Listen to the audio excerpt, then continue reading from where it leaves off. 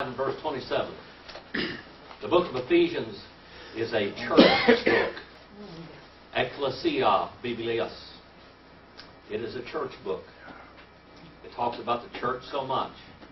And here tonight in this verse we talk about it again. We talked about the fathers, their responsibility. We're not going to get out of that, are we? As fathers, we're the head of the home. It is our responsibility to lead our family in everything, especially in the spiritual things of life. It talked about the woman submitting herself to her husband as if he was the Lord. That's pretty hard to swallow for some women, but that's what it says. Submit yourself to your husbands as if he was the Lord, just like you're submitting yourself to God. Submit. Submit, that means stand under. To bow your head. Abraham's wife, Sarah, called him what? Adonai. Lord. Why did she do that? In respect, because he was her Lord. But a child in this world, we're going to get to children, but a child, children are the most important things that we ever bring into this world. And we have such a tremendous responsibility to God when we bring them here.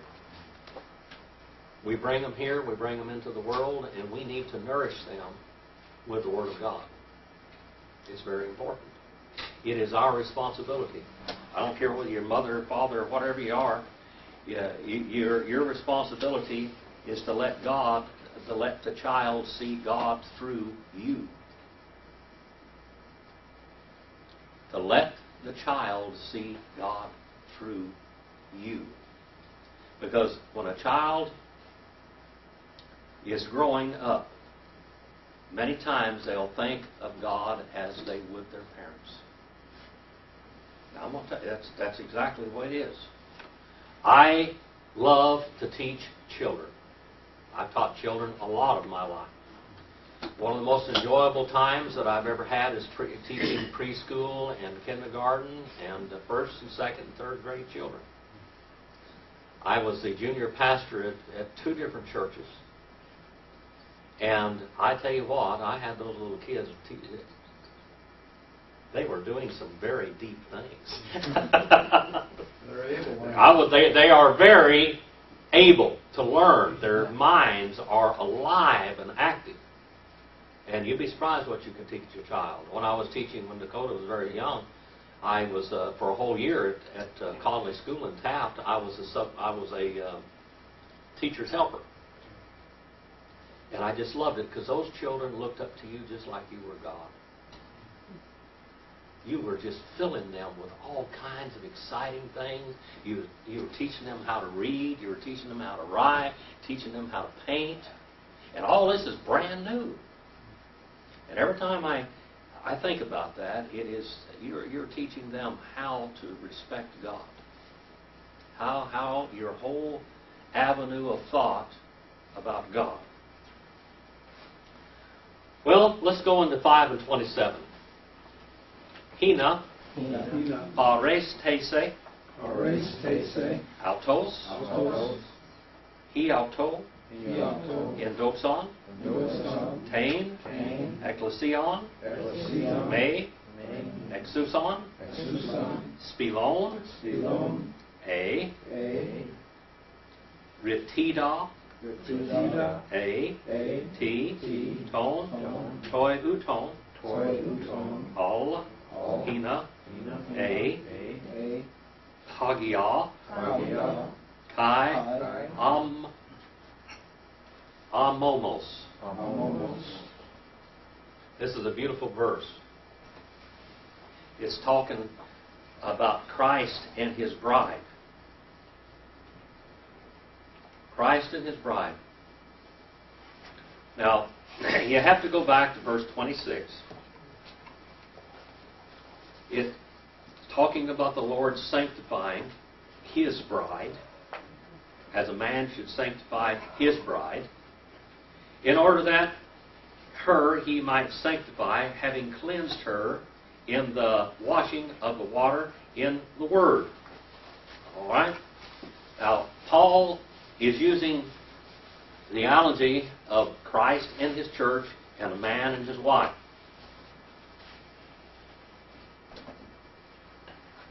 A man is supposed to love his wife like Christ loved the church. Christ gave himself for it. Now,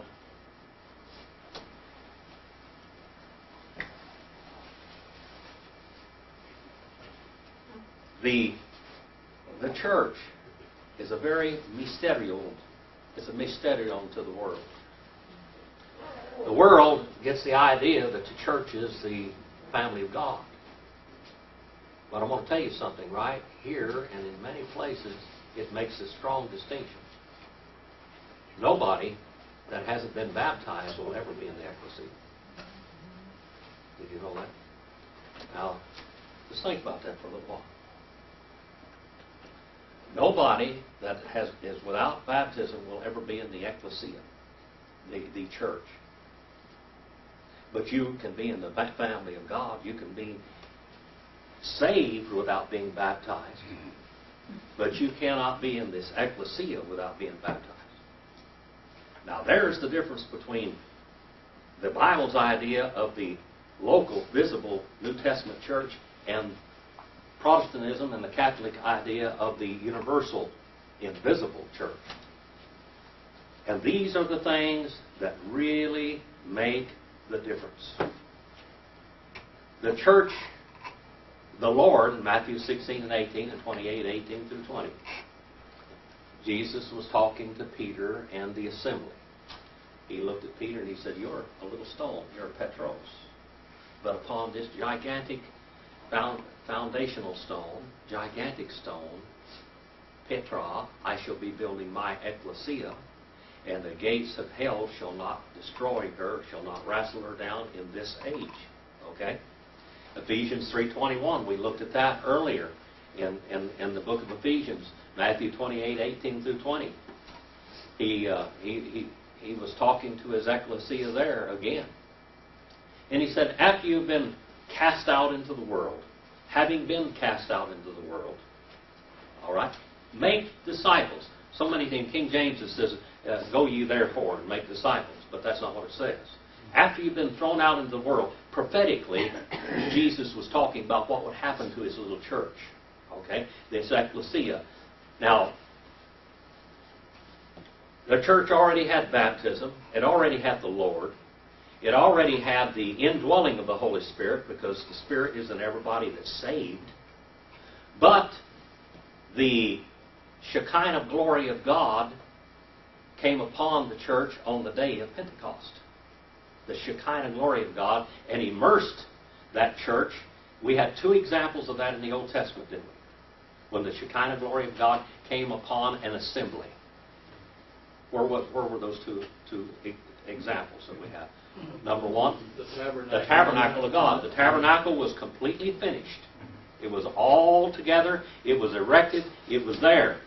All right, the Lord's church was already called out in His ministry. It was established. It had baptized people. It had converted people. They had cast out demons. They had a treasurer. Had apostles. What was the first gift placed in the church? Apostles. All right, it already had apostles in it.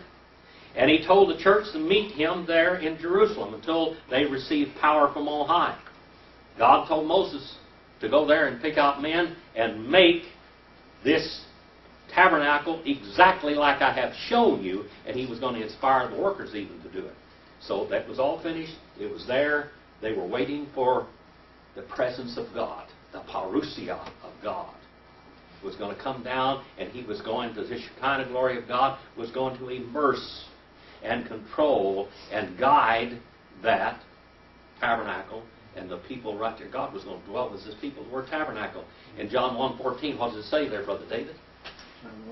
John 1:14. Jehovah, it says, Kaho logo sarx ageneto.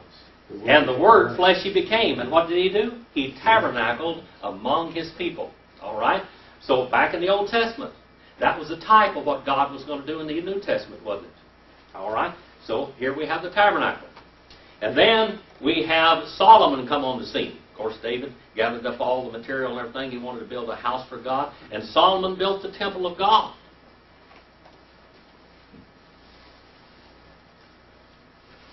He built the temple of God. And then they had the dedication for that temple. Now, the temple was already built. They're waiting there for God to come and take possession of this temple that they had built. So what happened on the dedication day of the temple, after the temple was already built? God immersed it with His Shekinah presence, His Shekinah glory, and they could hardly minister for the presence and the glory of God. So the Lord, starting in the early Gospels, called out His little assembly, His mathetes, His disciples. And that's very beautiful. It's very beautiful because, you know, the great Bible teachers, the great rabbis of old, they'd heard about Jesus, the great rabbi. What does the word rabbi mean? Teacher. Well, no, it means more than that. What does the word rabbi mean? Huh? What? Doctor. It means doctor of theology. Someone that has drunk well at the springs of the water of life. They have become a master teacher. The word master means doctor in so many times. So he was a doctor. He was a theologian. A great theologian. That's what a rabbi was. He was a great theologian. Brother Harold. Rabboni then is the name for someone who is a rabbi? He would just put doctor. Okay. You know, and you'll see this with my students that are doctors. Almost always they will address me Dr. Phillips, and they're doing that in respect because they know what it takes to get there. It takes a lot. But when they addressed Jesus, they called Him doctor. That's what they did. They called Him doctor. Now, if a rabbi saw a student that was very special, he could say, what would he say to him? In the Old Testament times, come and follow me. Come and follow me. And then they would learn at his feet. All right?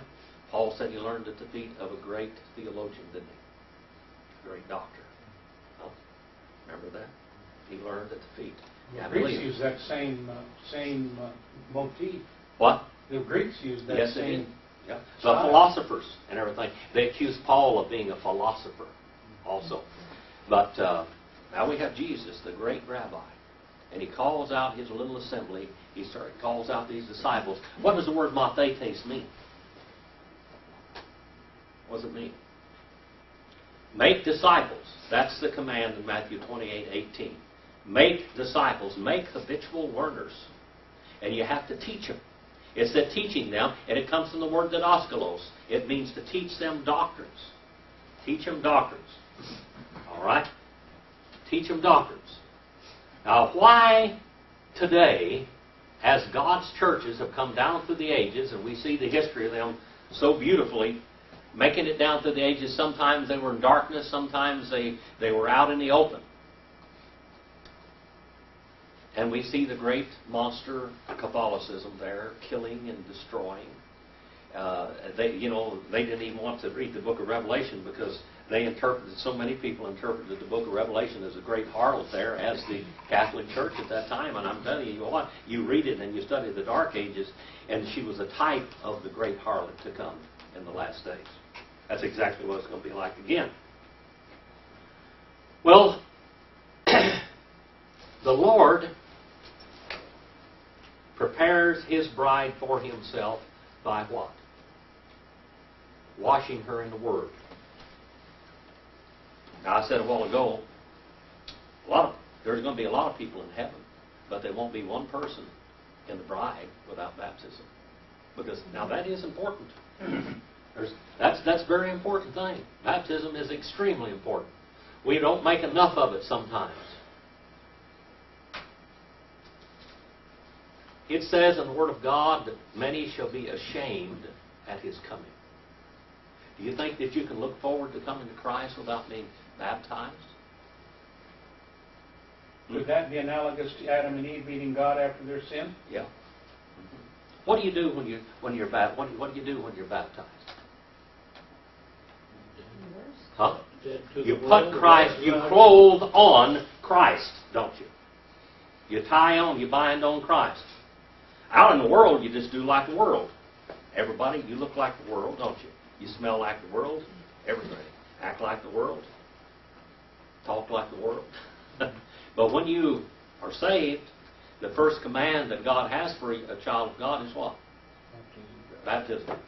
Baptism is a work of righteousness. And what do you do when you're baptized? When you're baptized? Well, first of all, you're dipped. There is no such thing as baptism without being immersed. There are 3 Greek words that refer to this. Nipto. What in the world does nipto mean? Rifle. No. Pour. Or All right, that means to pour. Now, if baptism was pouring something on somebody, they would have used the word nipto. I want you to write this down now. This is very important. Nipto.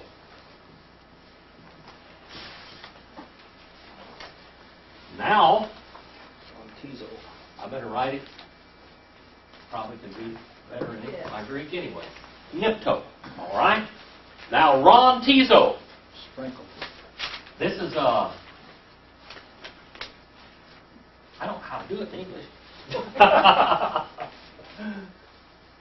Something like that. But it's got a rough breather on the front of it. That's why it's really hard. Haran. You breathe. Haran. See that rough breather? Rontizo. Rontizo means to sprinkle. Now, there's Greek words for this. These are Greek words. You can look them up in any Greek lexicon. Okay? Especially Liddell and Scott, because that's profane and biblical Greek both. Nipto is to pour. Rontizo is to sprinkle. Okay? Now, baptizo, that means to dip or immerse. It comes from the Latin word. Our word immerse comes from the Latin word mergio. All right? Means to dip. Now, in the Bible, when King James came to the word baptizo, what was the Catholic Church, the Church of England doing at that time? They were dipping, they were sprinkling. Huh? They were sprinkling. He said, if you baptize that word, if you translate that word correctly, I'm going to kill you. Because the Church of England did not dip for baptism. So what are we going to do? So they had a big council. What are we going to do? They did it over 2 words especially. One of them was church, ecclesia. And they decided that they were going to do that church instead of assembly. Okay? If they'd have done assembly, they'd have known that the Baptists were right. They just sure didn't want to make sure that they didn't want to concede anything to the Baptists. But also the Baptists were dipping. So when they came to this word baptizo, they said, well, don't translate it. Just bring it over in English and leave it cloaked in mystery. All right? Baptism means to dip. What do you do when you're baptized? You die to your former life. You're laid down to your former life. You die. We're buried with Christ in baptism, and we're raised what? In newness of life. Because now you have put on Christ officially and publicly. You are a child of God, and I am going to make my public profession of it right now. That's when you become eligible for the bride. And the church. Jim, all right? Yes. What text in the Bible uses baptized, translates it correctly? For 2 places. It's translated correctly. I can't tell you the exact verses, but I'll tell you where they are. One of them where Judas dipped his hand in the dish with Jesus. Were dipped. It's translated correctly there. And another is where the lamb had his vesture dipped in blood. Okay? Sister Andino, you had a question. No, I was going to say that In Spanish, it's raptizo for sprinkler, almost the same like Oh, right, like Rontizo? raptizo Raptizo? and baptizo. Baptizo is the dip. Dip. Okay. All right. Now, Yes. the Douay version, the Catholic English version, Uh-huh. do they use baptize there also? Do you know? I've got it at home. I haven't looked at it lately. If I don't look at something within the last 6 months, I forget it. Used to, I could remember it for 40 years, but not anymore. I have to rejuvenate it I all. wouldn't be surprised if it would read baptism. It probably is baptized because they don't want them to know. They want it to be as a rite. Now, let me tell you a little something else. We'll throw another secret at you here. This is something, when you read most of the Greek lexicons, look who wrote it. That's very important. If a pedo Baptist wrote that, what's a pedo Baptist? A baby baptizer. They're going to call the word baptizo, and there's a root form of it. Bapto, okay? They're going to say that that is a rite. It is a rite. Why would they say that? Because they don't want to say what they believe is wrong. So they're going to call it a ceremony. Okay? Now, in the Catholic Church, there are 7 sacraments. Aren't they? Yeah. All right? And baptism is one of those sacraments. What is a sacrament? It's something that makes you holy or worthy of heaven. Baptism does not make you worthy of heaven. It's not a sacrament, but it is an ordinance. There are 2 ordinances in the New Testament. Baptism is one, and Lord's Supper is the other. Neither one of them save you. But I can guarantee you, without baptism, you will be ashamed when you come before God. Without physical baptism? Physical baptism. Yes. I don't understand that. Physical baptism. I don't understand why you would be ashamed when you come before God without physical baptism. Well, you did not obey God. What if you have a deathbed conversion and you are not capable of being baptized? Well, then that's different. The thief on the cross He wasn't. was never part of the New Testament church, but he was going to be in paradise with God. He was never baptized, I guarantee you. But if he'd have been saved the week before that, and he had opportunity to be baptized by that little church, he would have been ashamed when he come before God. Because the first work of righteousness you can do is baptism. And it's obedience. It's obedience, yes. What church did the Ethiopian eunuch join? Well, I'm sure that it was sent out from the Jerusalem church because the Ethiopian eunuch was baptized by a deacon, wasn't he? And that deacon was probably part of the Jerusalem church, or a church that had been established from that. And deacons and pastors do baptize. We find that from the New Testament, deacons and pastors. Let's go on this verse a little bit further now. Now you're to preach the Word of God, that he might present to himself.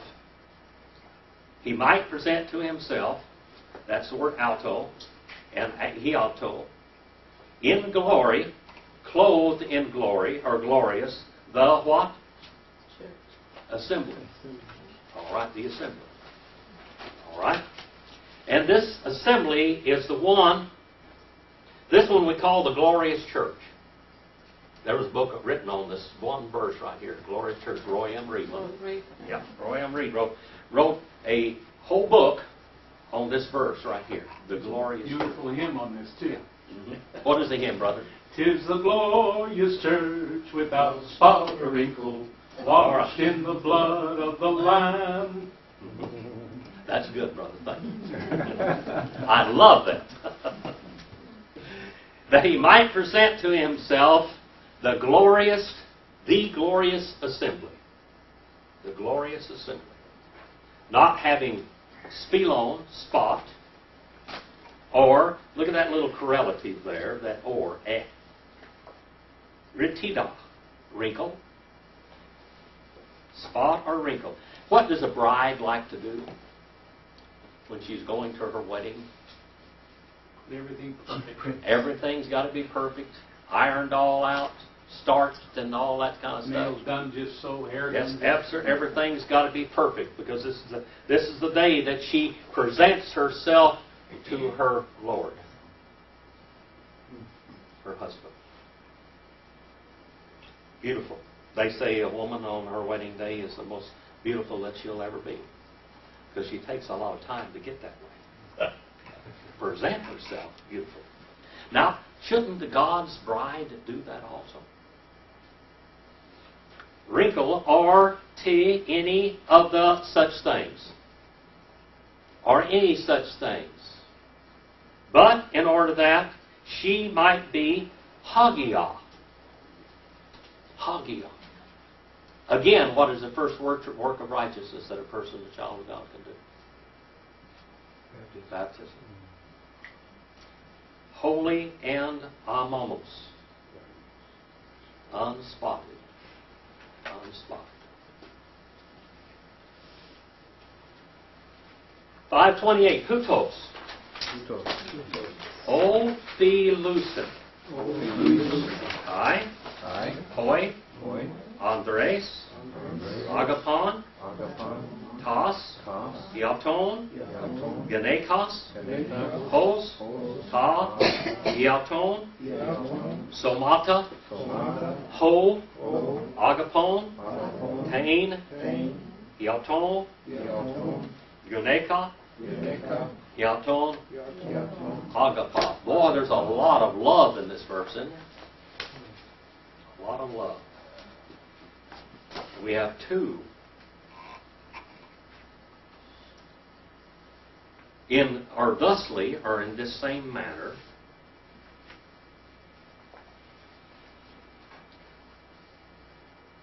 it is necessary, o philo, it is very necessary, also the husbands. Then we have an infinitive, present infinitive active, agapon. The husbands to love. This means to sacrifice yourself. Husbands are to protect their wives, aren't they? That wives expect that from your husbands, don't you? I remember one of the first things that my wife, she says, "Will you protect me?" I thought to myself,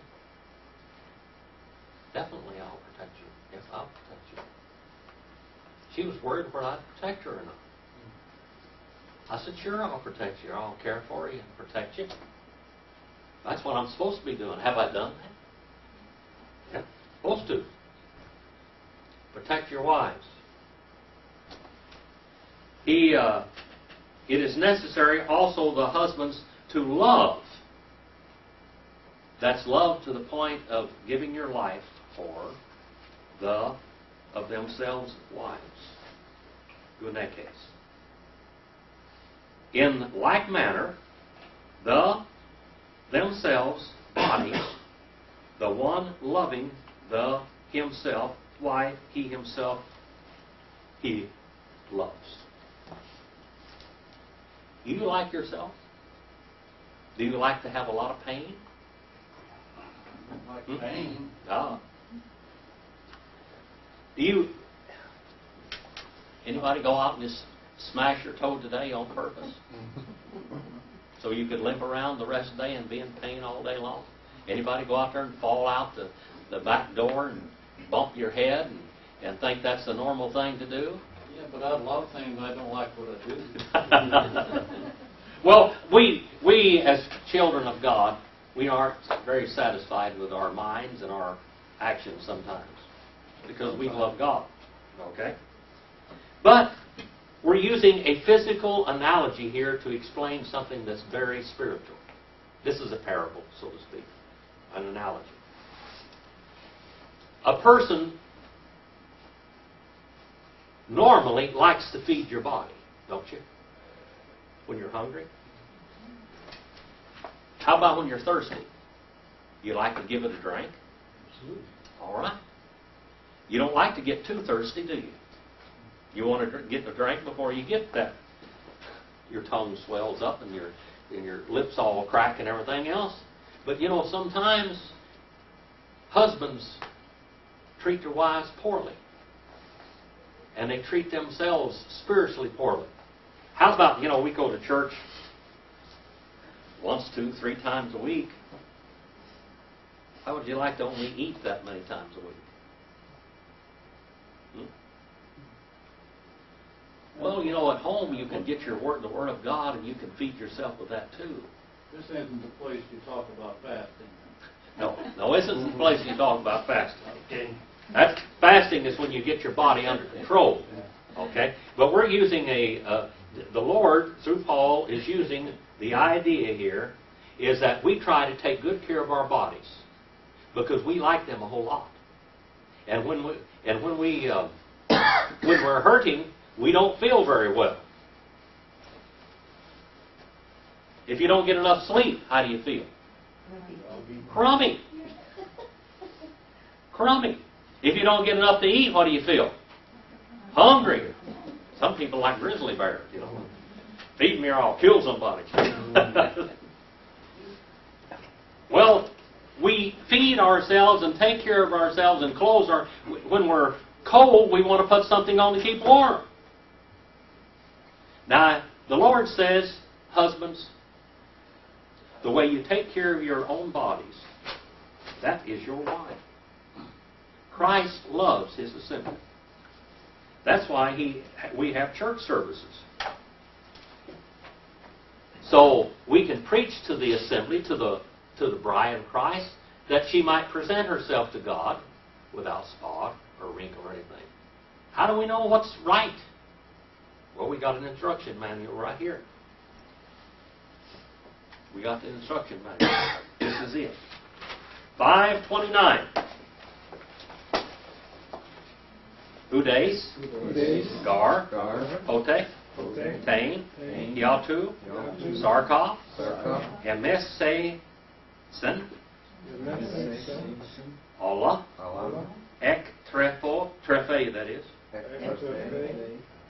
Kai, Thalete, Altain, Kathos, Kai, Ho, Christos, Tain, Ecclesion.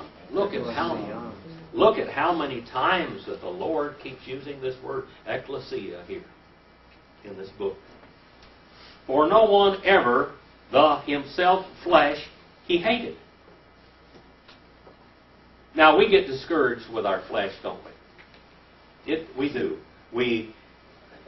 In all reality, it's not the flesh we hate so much, the sarx, but the mind of the flesh.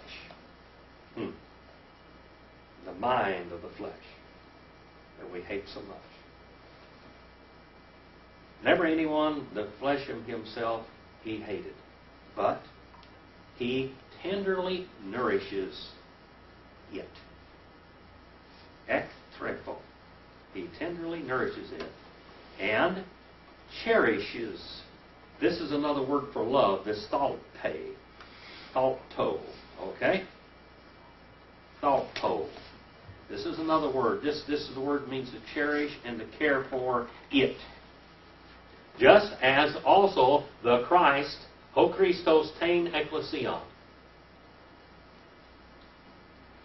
As Christ loved His assembly. In the eternal ages to come,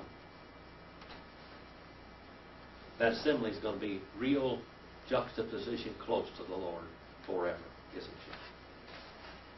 There's going to be a lot of servants in heaven. There's going to be a lot of the great assemblies around Him. But that bride is going to be doing what with Him? Ruling and reigning with Him. Ruling and reigning with Him. How long? Age Tony on. Ages upon the ages, upon the ages, upon the ages. That's how long. Now she's important to Him. For no one ever of himself the flesh he hated. That word, look at that word, emesesen. That comes from mesio. You don't hate your flesh. You hate the mind of your flesh if you're a child of God. And if you're a lost man, you're just relishing it, and you're just rolling in it like a hog in the mud pile. But it's not doing you any good. Where's the old man take you? Downhill to the flaming pits of fire of hell. Your new spirit in you leads you toward God. And over him flesh he hated, but he tenderly nourishes and cherishes it, just as also Christ the church. 5 and verse 30. Hote. Mele. Esmen. 2. Somatos. Now 2. Now, there's a lot of cross references to all this. I didn't give them all to you. In the 5:27 was 2 Corinthians 4:14 and 11 and 2, Colossians 1:22, Ephesians 1 and 4. And 5:28 was Ephesians 5:22 and 23, 1 Peter 3 and 7, Genesis 2:21 through 25. And 29, and then we have 30. 1 Corinthians 6:15 and 12:27, Ephesians 1 and 23. These cross references are really important. Even the 2nd chapter of the book of Genesis. Go there. This is very important. You have to understand this if you're going to see how the man. Now we covered this some last week. In Hebrew, it is absolutely fantastic.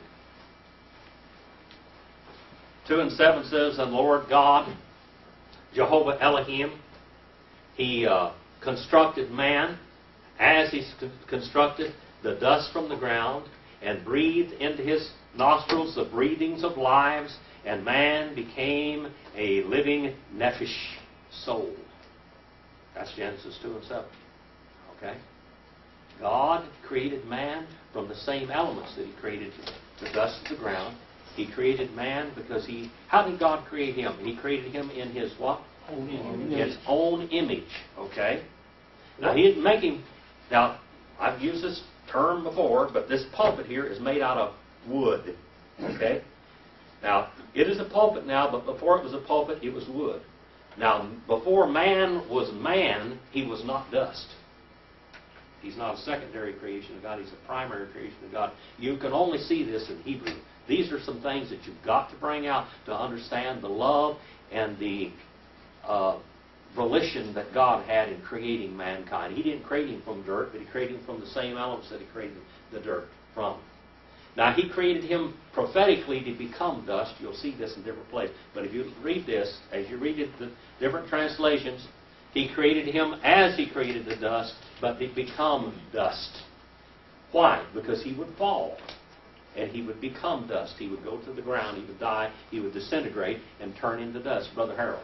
What can I change this word dust in my translation of 2 and 7? Okay.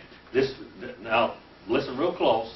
Then Jehovah Elohim, He fashioned man as the dust of the ground. As He fashioned the dust. Where did the dust come from? Cosmos. God. Come from God. Where did the cosmos come from? Comes from God. Everything came from God now, okay? And man is a primary creation of God. Now this He says, came from Him. this says dust from the ground. Okay? As the ground. Okay. As the dust of the ground.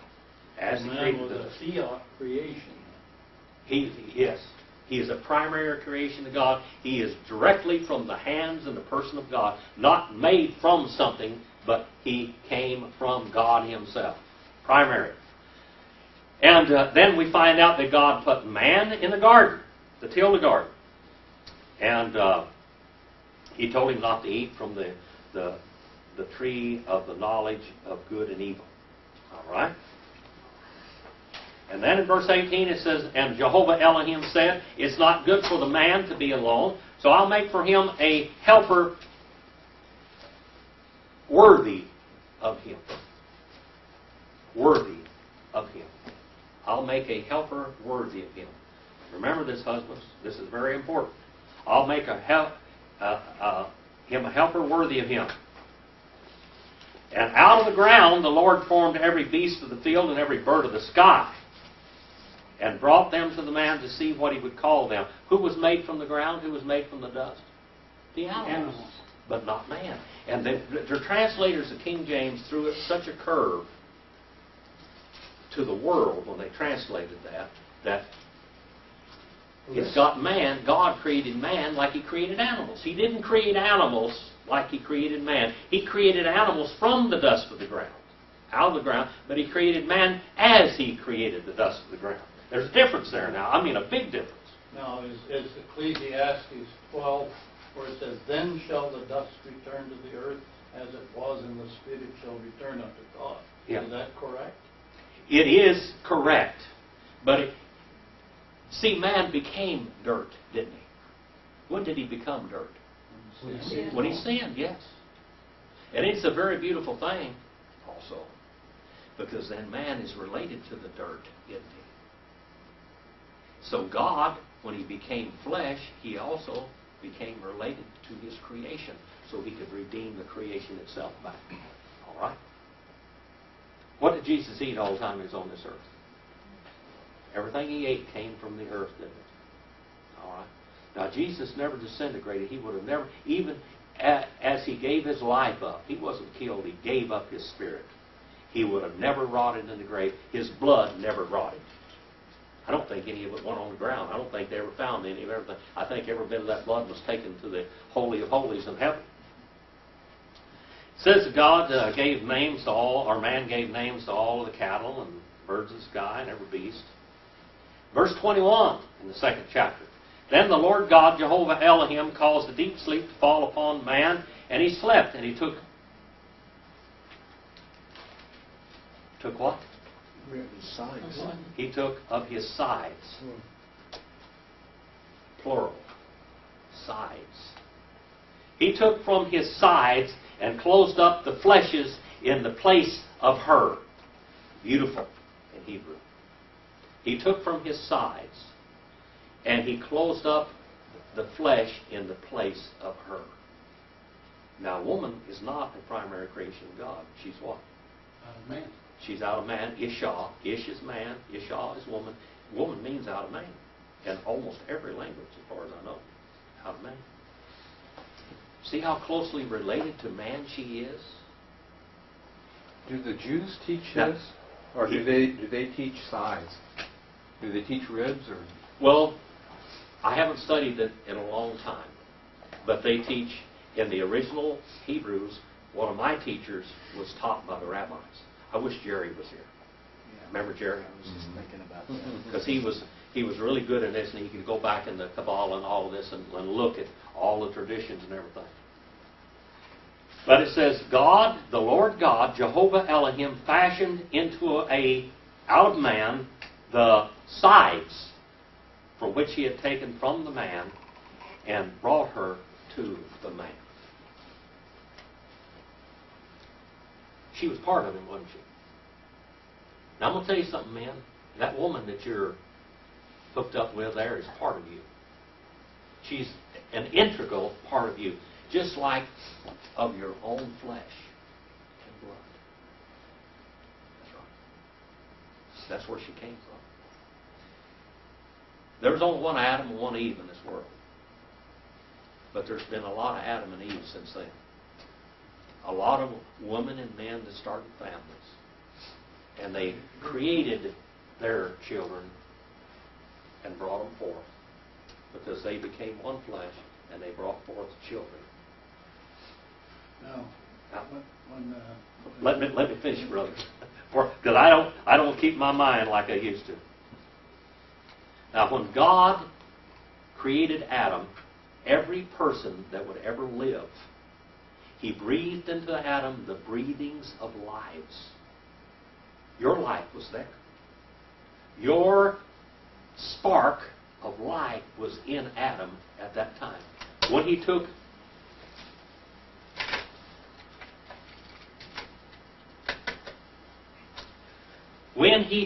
woman out of him, He took part of that man, didn't he? He took woman out of it. I know this is really, sometimes, 20 years from now, you might understand this better than you do right now. Okay? There's a time element in learning. I'm telling you that is absolute fact. I've been teaching this for a long time. My teachers taught it to me, and they used to teach me. Brother Farrar sat there and Brother Hubbard, and they would try to teach me what I'm trying to teach you today. And they say, now listen closely. You may not understand this now, but 20 years from now, you will understand it better than you ever have. And it is glorious how God created man from himself. And that he took from man, he created woman. Woman came from man like God, like man came from God. Do you understand? Do you see how close they are? It is so close. God never meant for man to get away from him. He created him to be a recipient of his love. Now, husbands, love your wives like Christ loved the church, because she is actually part of you.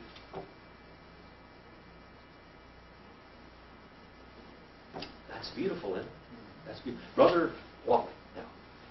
Oh, one of these rascals. Now, see, it's a little hard. When these guys had more than one wife, how did God look at that? He says he never planned it such. But for the hardness of their hearts, the wickedness of their heart, he allowed it. He allowed it. It wasn't what God planned. It's one woman and one man. Okay? That's the way God planned it. Because it was a type of Christ and His church. Okay? So is there a reference to the wickedness of their hearts that he allowed that? Yes. That's what Christ said. What? He literally said that. I can't remember the place in the New Testament, brother. But they asked him. He said, well, why did he do this? He said, because of the wickedness of their heart. Because that's a commonly asked question to me. Yeah, that's what it is. But even good old Abraham, Sarah was his primary wife. And Well, that's let's where it was. look at Abraham's life now. And what he had Keturah after Sarah died. Yes. And then even He had a lot more children. he had Now, what another did that incident cause? with that Hagar. What happened to that? Well, I What guess they did all... Here we have the child of faith, which was Isaac. Okay? Well, Isaac. Then we have Ishmael. Then we have all of those other tribes, the 12 tribes. The 12 And they're all princes. still fighting. And what are they doing? Fighting. Every one of them are trying to kill the son of faith. Just look at over there right now, every one of the Palestinians. Israel opened up and let them have these lands and stuff after they've won it with their sweat and blood. And what do they want to do to Israel? Kill them. Put 'em in They're the- taking up space, breathing up air. Kill them down to the last man. One fellow even went and said, Haman, Herod, Yeah, and Yasser Arafat, all the same bunch. yeah. Let's go on a little bit. I have one more question. Yes, brother. You mentioned breathe in the breath Breathings of lives. Lives, Breathings, the plural. plural. Breathings, plural, of lives, plural. It says singular here. That's wrong, brother. Okay. I brought it up. It's just like Hashemayim. It is not singular. It is plural. Heavens. God created the heavens, plural, and the earth, singular. Okay? All right.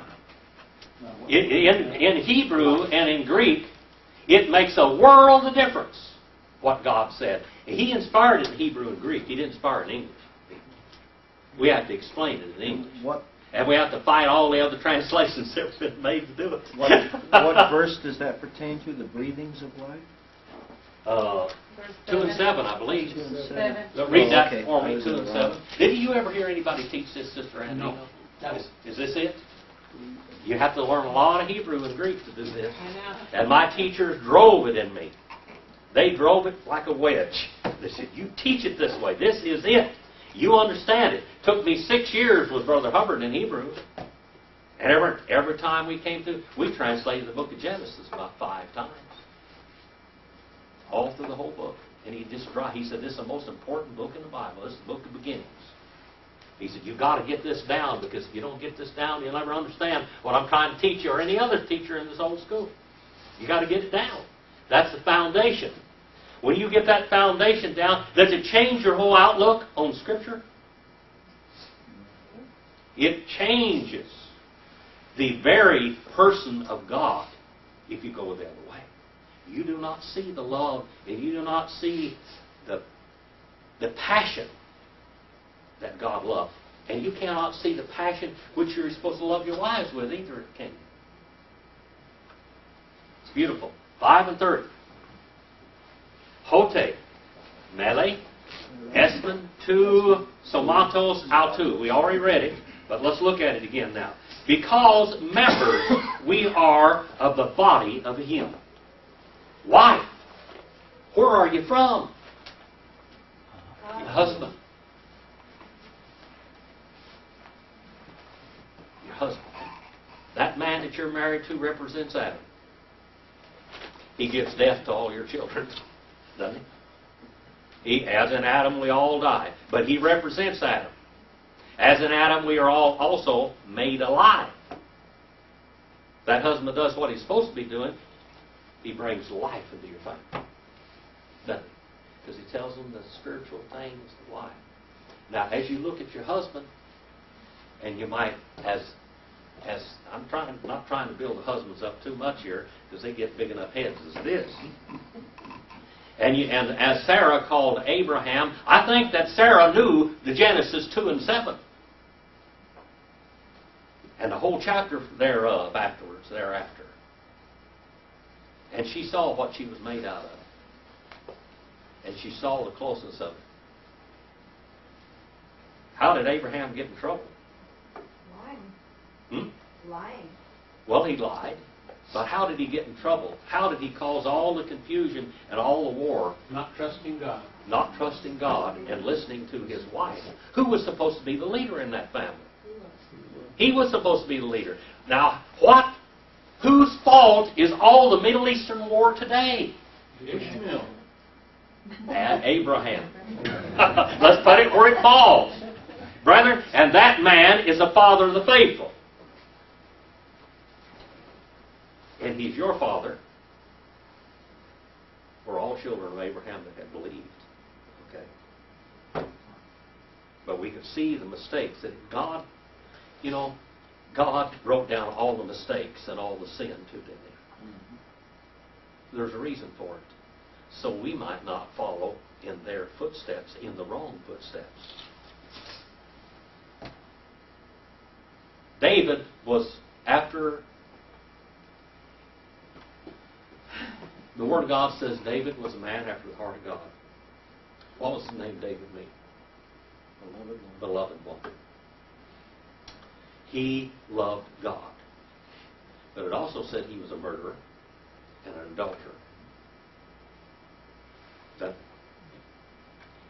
Now, what did that cause David? Pain forever. And his children forever, didn't it? Pain. If he'd have followed the ways of God, what would he have? A lot smoother sailing. Also cost him his building of the Lord's house. That's right. Old McGee says, after he done that, he never breathed another breath of happiness in his life. God puts us on a leash, doesn't He? You children of God. We're not our own anymore. We're on a leash. We really are. We're on a leash. Now, when something's on a leash, he's got a little leeway, doesn't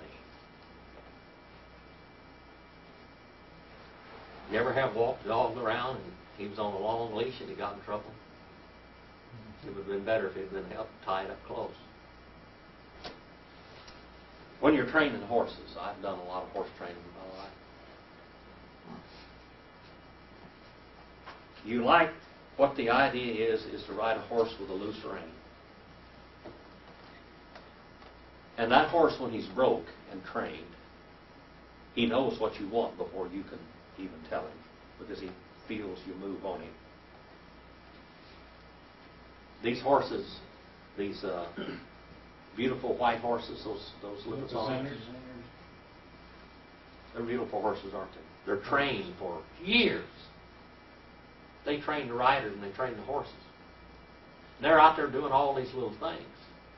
They're taking cues from the rider. Okay. Now, when you're riding a horse in the show ring, a Western horse, you want a real loose rein on it. How many of you ever watched cutting horse shows? I introduced my wife to that. She thought that was a pretty neat thing to go out there and you just barely touch the horse's rein and you show him which cow you want, and then what do you do with the reins? There you go. You drop the reins down, and then he works the mare on. And if you pick those reins up, he just goes like this.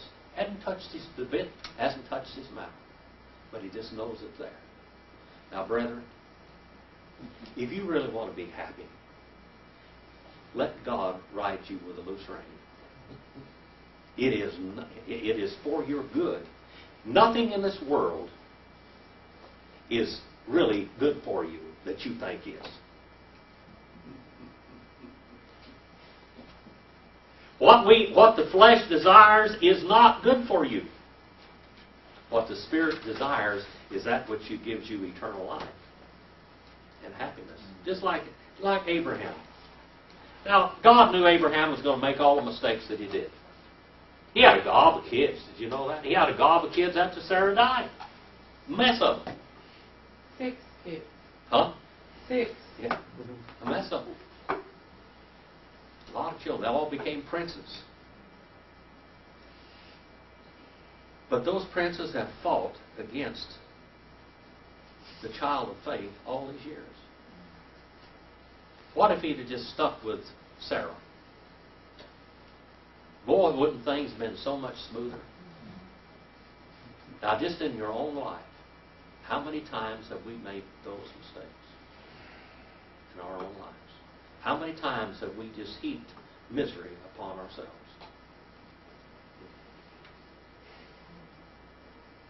God doesn't want you to not have fun. It's just our idea of fun, and what fun is it's by definition. I'm going to tell you something. The most fun I ever had in this world was usually in church, hearing God's Word. And the joy of my heart was just sometimes I would cry. Songs of the faith. Reading God's Word. Explaining God's Word. These verses that are brought to you tonight are just dynamite out of God's Word. They are. To me, I spent my whole life trying to explain these verses because they're so beautiful. I hope I got it across a little bit. And if you didn't get it all tonight, try to remember, try to write those notes down, and maybe 10 years from now you'll understand better. But don't give up on them. Keep thinking about it. And as one of my teachers says, think is a good trick if you can do it. Learn to think on your own. Learn to reason in the Scriptures. What is the date? 17. Well, that's where we're going to finish for tonight. And I hope that I got these great mysteries out into the light where you could understand them just a little better. Because the idea of the church and your wives is very, very important. You're to nourish your wife and love her. Love her like she was your own flesh, because where'd she come from in all reality? From you. She is your flesh. She is your blood. Brother Mike. Jim, that Bible you was reading from, was that the Restoration of the Sacred Name Bible? Well, no, I was reading from memory from Hebrew. Oh, they brother. weren't reading. I was just remembering what it said in Hebrew and bringing it to you. Why don't they have a English translation that brings out all this? in Genesis? Because there are very few people that understand Hebrew enough to do that. Oh. I've seen some pretty good translations at times. But I tell you, what I brought to you tonight comes from a long time ago. Gesenius. You ever heard of Gesenius? He's one of the people that wrote the Hebrew Greek or the Hebrew English lexicon, Gesenius' lexicon. A.T. Robertson, John A. Broadus, J.R. Graves, G.H. Pember, Bullinger. These people were all contemporaries, and they shared the Hebrew, especially the Hebrew. Hebrew is important. If you don't get it right from Genesis, you're going to miss the ball all the way through. You'll never get in the strike zone. It's just that way. Now these were in their heyday in what, the 20s? Oh no, this is in the middle of the 1800s. In the middle to the late 1800s. So Robertson, when did he live? A.T. Robertson, he lived all the way up to probably 1930 or something. But John A. Broadus was his father-in-law. Everything that A.T. Robertson brought to you in print was from John A. Broadus. John A. Broadus was one of the founders. Now you have to remember, back at that time, all Southern Baptists were missionary Baptists at that time. All of them had the same thing. J.R. Graves preached at the Southern Baptist Convention. He preached, remove not the ancient landmarks. And then that's where the Landmark Baptists got their landmark name. All right? They were all back at that period of time. And at that time, there were people that were going into evangelism. And that became the Southern Baptists. And they were all millennialists.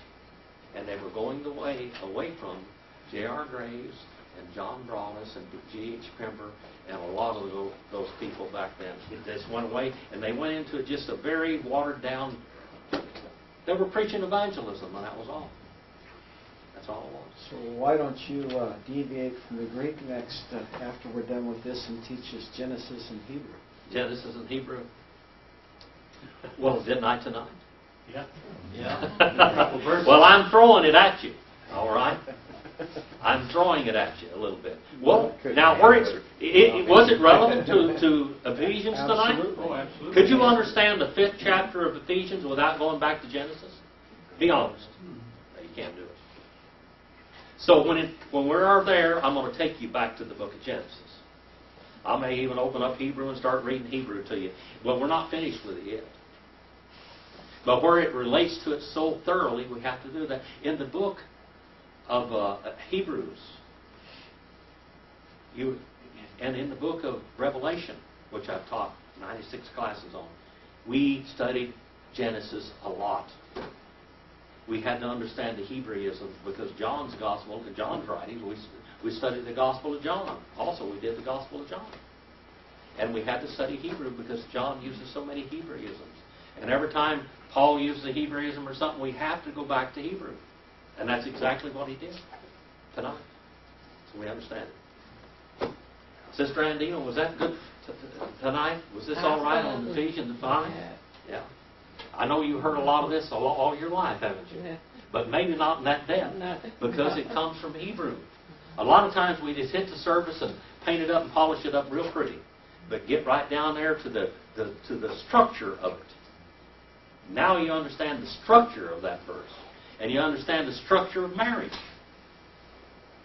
It's And about the glorious church. The glorious church. Mm-hmm. It's beautiful. Well, let's have a word of prayer, and I'm going to send you out, turn you loose on the world. Okay? Turn you loose on the world. Brother Harold, would you dismiss us in prayer tonight, brother? Father, thank you for this time of study, and thank you for Brother Jim's knowledge and his presentation to us. Bless us as we go about in this world, and help us to use what we've learned tonight to reach other people. In Jesus' name, amen. Amen. Now, you like this better than fishing? I would. Definitely. I like to go fishing now and then, but I'll tell you what.